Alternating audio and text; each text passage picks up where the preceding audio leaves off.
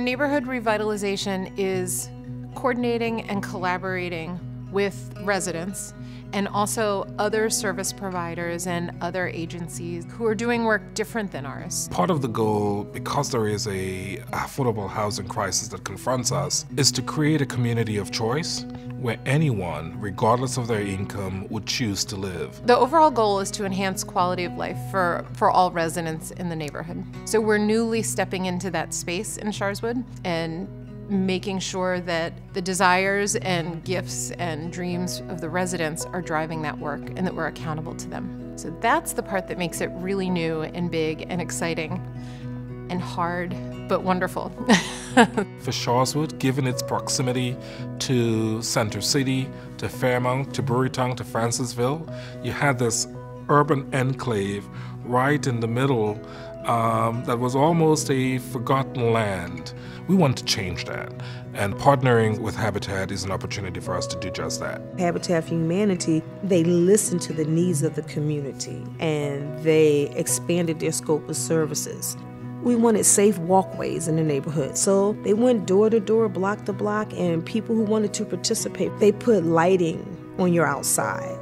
They provided a mailbox and numbers on your door for your address. You know, they addressed not just minor repairs, they did some major repair and at a cost that people could afford it. Some of these homes were in severe disrepair. Habitat allowed us to help families remain in place. So the Oxford Green Development Initiative is as important as the home repair. We want to build housing that people own, because we know that helps sustain the community. We know that if you have a stake in it, you tend to care about what happens around your house and in your neighborhood. And that's why these 20 units are so critical. What can we get done and accomplish an impact when we cluster all that building work and then also use our building skills for public spaces to enhance quality of life? You still need a vibrant, healthy neighborhood that gives you access to opportunity. We built out a garden area and sort of area where people can do exterior programming at the Athletic Rec Center. We helped move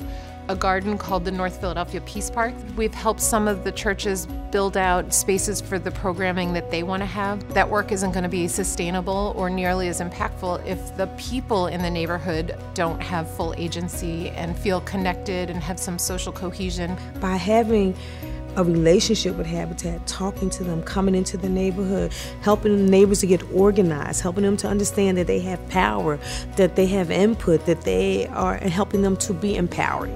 So Habitat is what I would call a like-minded partner. They understand the needs of families in need and the work that Habitat is doing in helping families achieve the American dream. It's the cherry on top of that cake. And I couldn't be prouder. I'm just glad I was able to have a relationship with Habitat, to come into this neighborhood and really care about the people in this neighborhood to make sure that their housing issues were being addressed.